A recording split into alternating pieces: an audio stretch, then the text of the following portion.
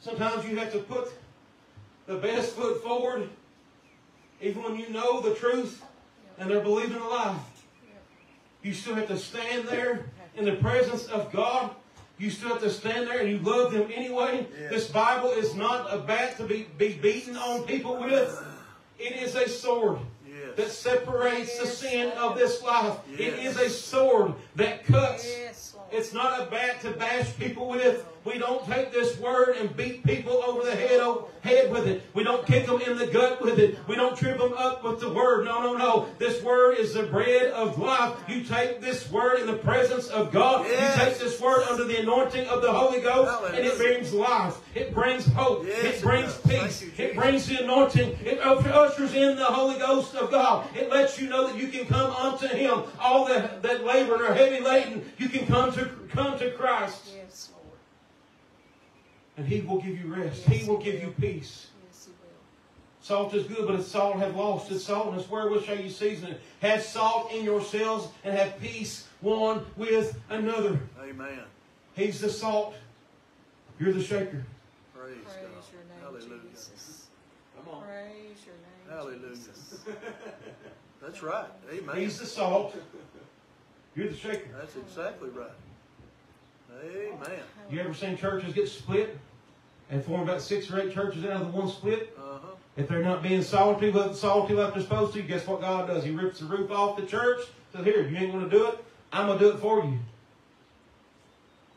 And guess what? You go from having a little salt here to salt here and to salt here and to salt here. Salt, salt, salt, salt, salt. Why? Because God is calling everyone all times to repent. Right. Yes, amen. He's expecting you to have enough salt in you, enough presence of God in you, enough Holy Ghost in you, not full of this world, but full of God, not full of the things of this world, not full of the cares of money, not cares of this life, cares of getting something from men, but cares of God. We're building the kingdom here. We're not trying to build a big ministry. We're trying to build the big kingdom of God, the body of Christ. We're body building today, glory to God. We're building for the body of Christ. It's not so I can be built up my name or your name or the ambassador's barn. No, no, no. That's just so you know where we're at and you can come to. Glory to God. You can come into the presence of God. If you ain't saved, you can come and get saved.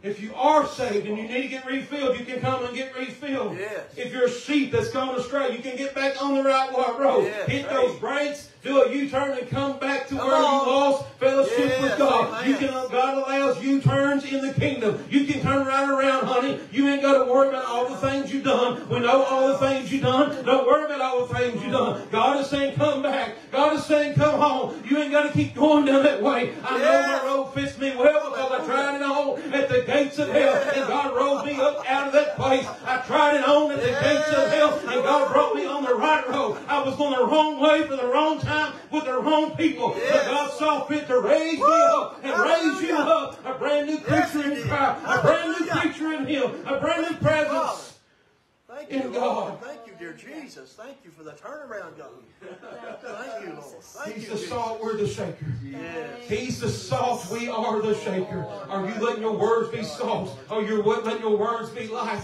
Are you letting your words, friends, everything you're doing today, glory to God, bringing glory to Christ or glory to self? Are you building up your own name or building up the name of Christ? Are we building us or are we building Him? We're building Him. Don't make no mistake about it. People get mad because they don't take up offerings and stuff. That's how you build your church. I'm not trying to build a church. I'm trying to build the body of Christ. I want you to take what you get, glory to God, under the preaching of the anointed Holy Ghost, and take it out and be the salt that you come in contact with people. You need to take what's given to you here. And when you come across somebody that ain't saved, you need to have enough God in you, enough Holy Ghost in you, enough gumption about you to say, wait just a minute. You've been looking all your life for something, and I've got the answer.